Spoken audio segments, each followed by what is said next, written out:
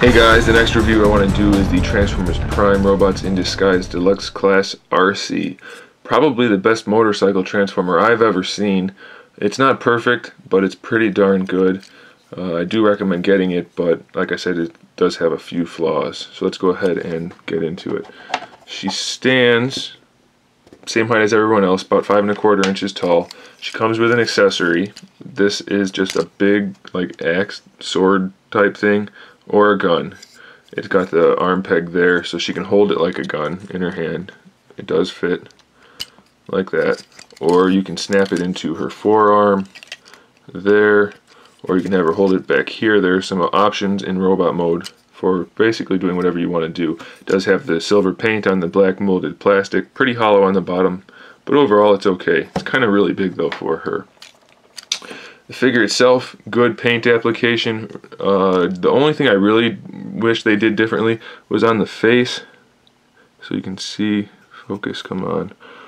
Is she's supposed to have kind of a peachish color for the side things in the center, like the horn piece, but it's all silver. It's not bad, it looks good still, it's just not perfect. The sculpt is great, it does have the red center thing, and the eyes are painted.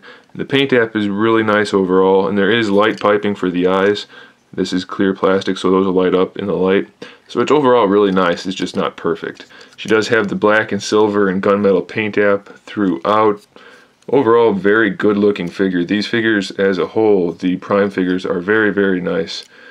Her biggest problem is her backpack. It's way huge compared to what it is in the show. These things, especially the wheel, I don't even know if it's back there in the show at all. I don't think I remember seeing it, but it's really obviously there right now, and you can't really tuck it any better than that, so it's kind of a problem. It's not bad from the front really, because she looks great from the front. Her body itself is just about perfect. It's just this backpack that's pretty big. What are you going to do, I guess? Sometimes you can't avoid it. Head articulation, she has pretty good range of motion forward and back. Not the most, but it's not bad. And of course, side to side. Just a ball joint. The shoulders, sculpt is great. Old school ball joint, pretty good range of motion. Not the most, but definitely effective. Ball jointed elbow, so pretty good range of motion there. And a ball jointed wrist, so full swivel, and you can go up and down however you want. So not too bad there. The torso is really done well. The sculpt is great and the paint app's great. No waist twist though, unfortunately. For the hips, ball jointed hips just like all the other ones, and a thigh swivel built in. Very nicely done, very clean looking. Really no complaints. It's nice though too because she's made out of this flat black in some spots, like her biceps and her thighs. It's kind of a flat, like almost chalky, not chalky, but it's not glossy like the rest and like all the other figures, so it's very nicely done. I like that a lot. Her shins are really nicely done as well. They have nice sculpt, good paint app, pretty good screen accuracy. Her feet as well. Just no articulation from the knee down. That's kind of a problem. It's not a problem. She stands wonderfully. Just you're going to have her feet kind of, if you wanted to do something like that, her feet aren't going to be flat. They're going to be sticking up a little bit, but not a big deal because they're really nice and big, so she's not going to have any trouble standing. Probably from the profile, they're too big, but from the front, they look really good. My biggest complaint, though, out of all of it, not counting the backpack, is the kickstand for the motorcycle is just right there on her shin, her boot, so you can't really hide that too much. It's not so bad, I just don't really like it. As far as knee articulation goes, single knee joint, but full 90 degrees. No problem there.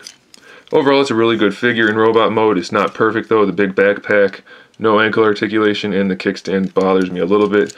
Sculpt and paint app's great. So I'm going to give this one a 7.5, probably for robot mode. Let me get her transformed, and we'll talk about the vehicle mode.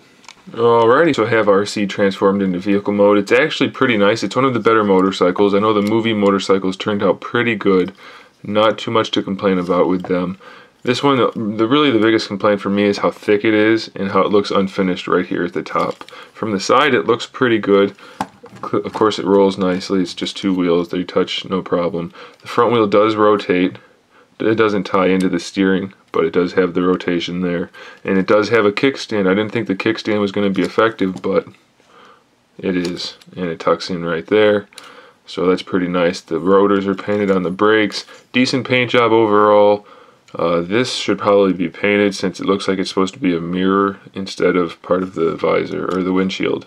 Otherwise, it looks pretty good, I have to say. I would definitely take note of how thick it is though. And the weapon ARCEE comes with, it does spin like this. This is how I had it on the robot mode. Sorry if you didn't see that. This is how I had it for robot mode. This rotates if you want. And if you want to put it on the front wheel, you really should rotate it so that the blade doesn't touch the wheel.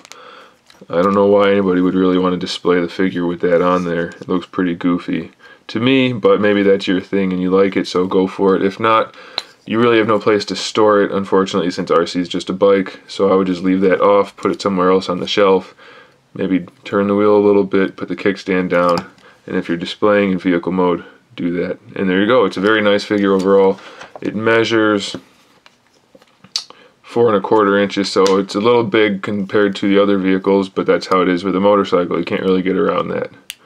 One thing I would mention is that the front wheel easily comes out. It doesn't really snap into place, so it's kind of a problem. It's not terrible, but it is there. I'm going to give this one a 7 out of 10. It looks really good from the side. It does have a few flaws though, and a little bit of a chunky looking top. So there's ARCEE in vehicle mode. I hope that review was informative, guys. Thanks for watching. Stay tuned for the rest of the reviews. And in the meantime, keep collecting.